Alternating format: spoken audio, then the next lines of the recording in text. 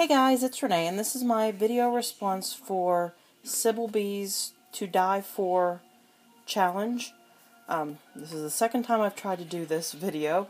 The first time my family came home in the middle of it, so I had to quit. But the first dies I'll show you is where I keep my Sybil Biggs dies, and they're just in one of these 3-tier plastic drawer units. And I honestly don't use these much at all. I couldn't tell you the last time I used one.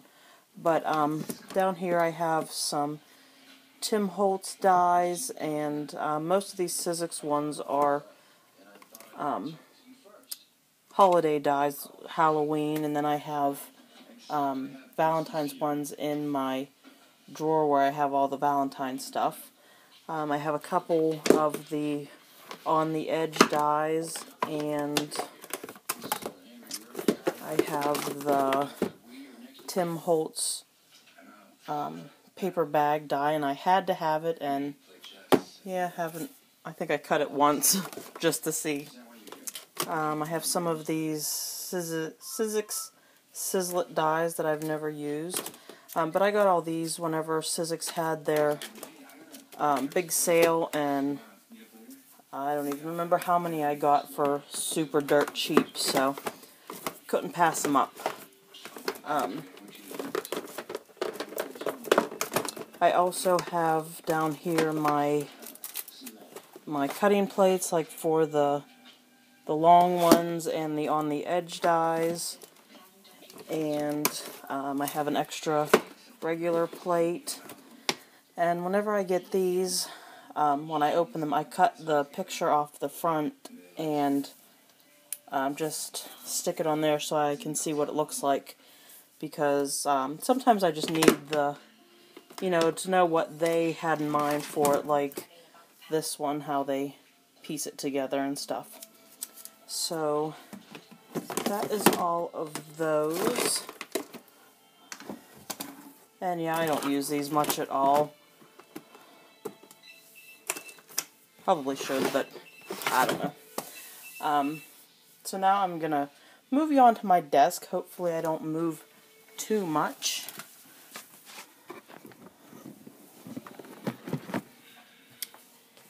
And up here I have my big kick. I did a lot of research before I chose which machine I wanted to get, this or the Cuttlebug, and I decided on this, and I got a really good deal from Michael's. I think I paid like 40 some bucks for it. And whenever I use mine, I only cut on one plate at a time. So like this one's, it's not dirty, it's just from using it, it's not clear like it used to be. So I cut on this one all the time, and then this one's about done. It's warped and, pretty cut up. So when I decide I'm done with this one, I'll throw this one away and then make this one my cutting plate and pull my extra one out and use that for my top plate. So that way hopefully they last a little longer. And I saw that on, I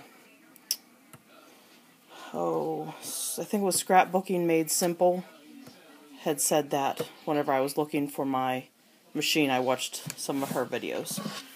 So I also have the Sybil magnetic platform, and I wanted this really bad, and I'm still not sold on it.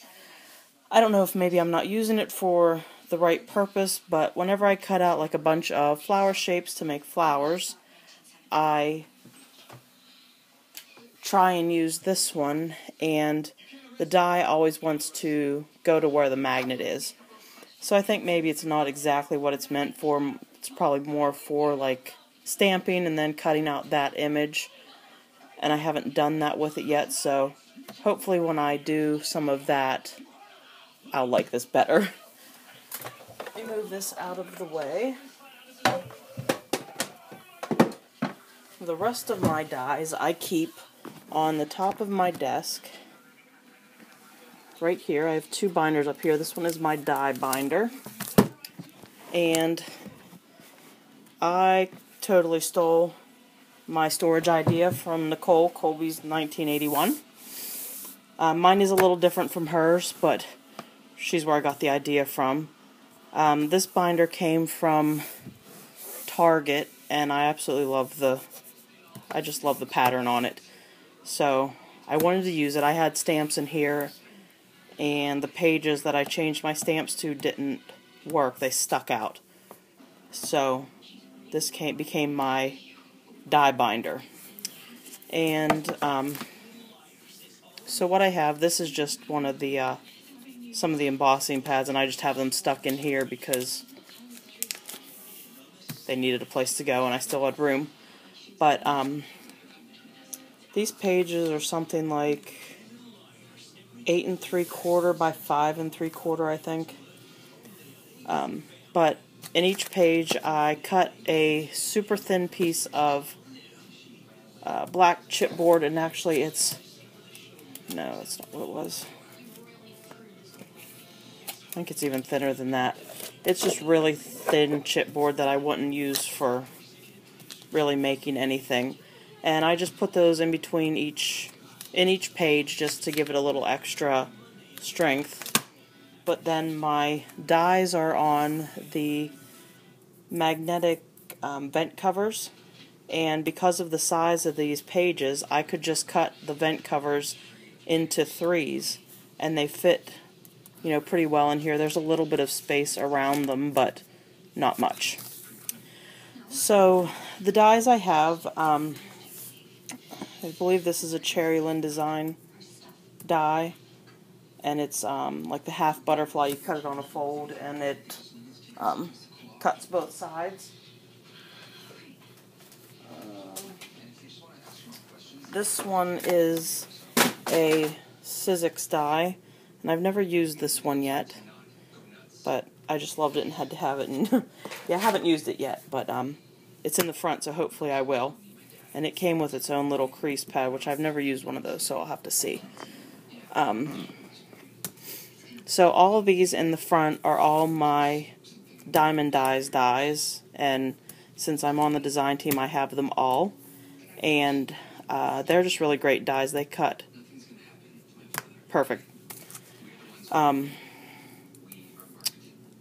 getting into this one. I had a hard time with it, but it makes these roses.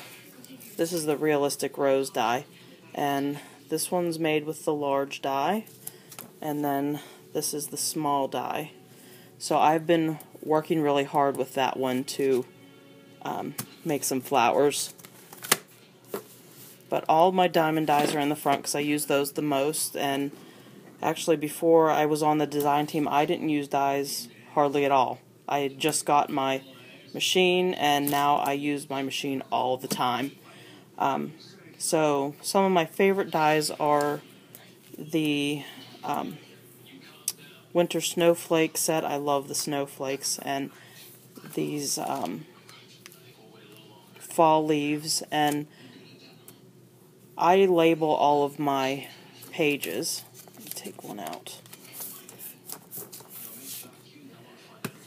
Up in the corner I have the company, and then a list of all of the die names. And I tried to do them in order of how I have them on the page, but you know, it's pretty obvious what each one are, and I just use my label maker to do that. And it has been working out really well for me so far. There's the window die that was so excited about, and I need to do more with it. I haven't done a whole lot with it yet. Another one of my favorites is the fishtail banners die set, and I love this. It's another nesting die set, and it's a diamond dies. And this is one of the newer ones. And also this one here. Not really my style, but when I cut it out, I just love it, and I've used it on a couple different things already.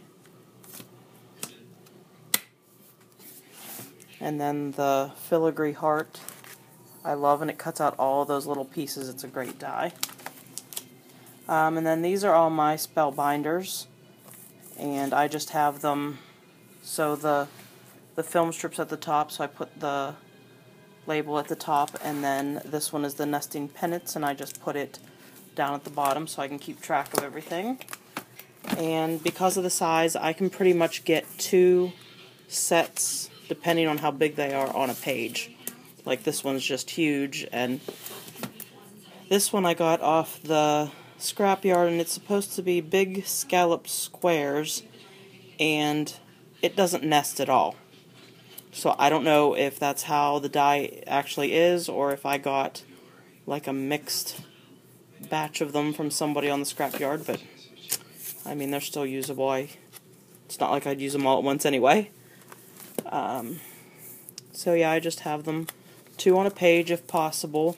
I love the postage stamp die. I use this one quite a bit. And some of these I've never used at all.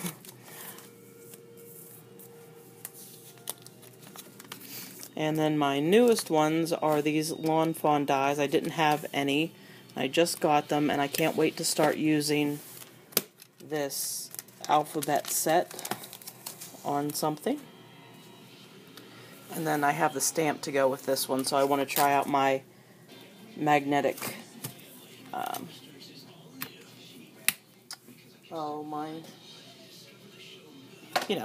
this thing.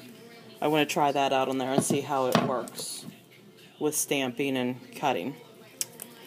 So that is how I store my dies, and I just did this not that long ago, and it has really been working out well for me, especially with using them so much. I can flip right to them and slide the page out, get the die I need, and slide it back in, and I'm good to go.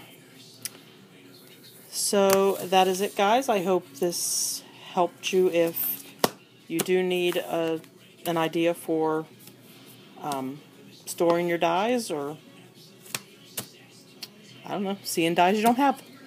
So thanks for the challenge, Sybil, and I am enjoying seeing everyone's storage solutions. I love seeing that because I have a very small space, so any new ideas for storage is always great. So that's it, guys. Thanks for watching. Bye.